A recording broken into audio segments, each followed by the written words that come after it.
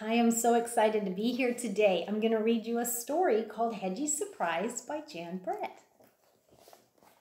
Once there was a speckled hen who laid an egg every day, only to have it taken by a little tomtin every morning. It all started because the tomtin got tired of porridge for breakfast. Each morning the rooster crowed as the sun came up, and Henny knew the tomtin was on his way. So did the little hedgehog who lived nearby.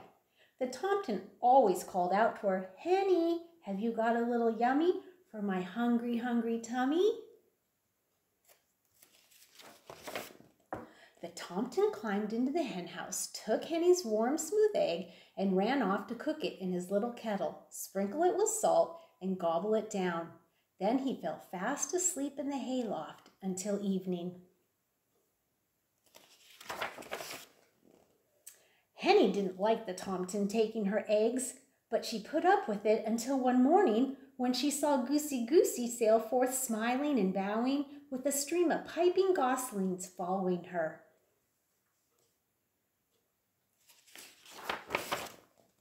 "Oh my," Henny clucked, "where did all those little ones come from?" "My eggs are hatching," crooned Goosey. "Here comes the last one now." From that moment on, Henny wanted a brood of peeping chicks of her own, but how could she stop the tomtin from taking her eggs? The next morning when the tomtin poked his head in, Henny tried. She clucked loudly and pecked. She flew at him, but nothing stopped that hungry tomtin from taking her egg again. "No eggs, no chicks, no peeping babies," Henny wailed so loudly that she woke up the little hedgehog, her tears pouring down on top of him. "Puffa, puffa, stick, stick," Hedgie went as he crawled out to talk to her. "Poor Henny, I've been watching the tomtin take your eggs. I'll help you trick him into stopping." The next morning when the rooster crowed, there was the tomtin. "Henny, have you got a little yummy for my nearly empty tummy?" Henny and Hedgie were ready. The tomtin reached for an egg and pulled out an acorn. Said the tomtin, "what's this?" And off he went to try it. The acorn was tasty, but it didn't fill him up, and he woke in the middle of the afternoon grumpy.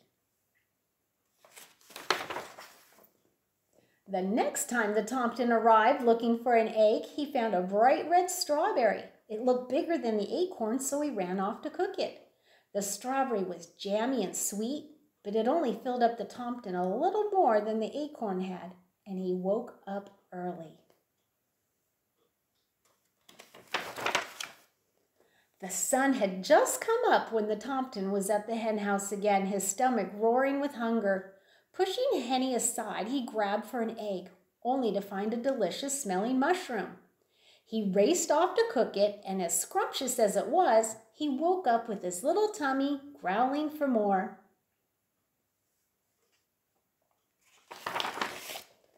"Cock-a-doodle!" The tomtin rushed in even before the rooster finished crowing. "Henny, have you got something for my hollow tummy?" This time he found a smooth round potato, even bigger than an egg. He cooked it quickly, swallowed it down, and went back to his hayloft. He woke up at sunset only half full. The tomtin had had enough. "Henny," he shouted, "tomorrow I want an egg for breakfast and nothing else. If you don't find one, I'll eat you up instead." Henny was scared. The tomtin had been tricked by an acorn, a strawberry, a mushroom, and a potato. How could they fool him again? "Don't worry, Henny," Hedgie told her. "Now it is time for my surprise." And he whispered in her ear.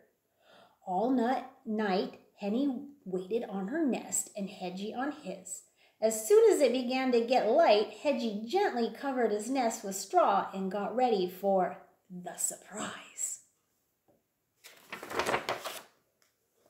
Henny and Hedgie could hear that tomtin's stomach rumbling like thunder a mile away. He burst into the hen house, pushed Henny aside, and grabbed. "Ow!" he howled. "Ow! Ow!"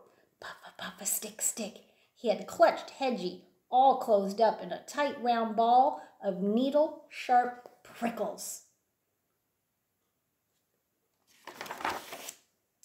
Henny and Hedgie listened as the Tomten ran home yowling. "Thank you, Hedgie," Henny said, looking at her dear friend. "I'm sure that Tomten won't be back here again for breakfast, but what I can't figure out is, where have you hidden my eggs?" Just then, Henny heard a little peep, then another, coming from Hedgie's nest. She looked over and saw the straw began to move. 5 baby chicks peeped out of their shells and fluffed up their down.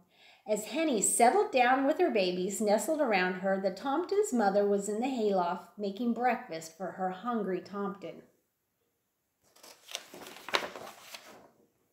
"Hedgie, Hedgie, Hedgie, you are full of surprises," Henny cried, as she led her baby chicks out into the sunshine.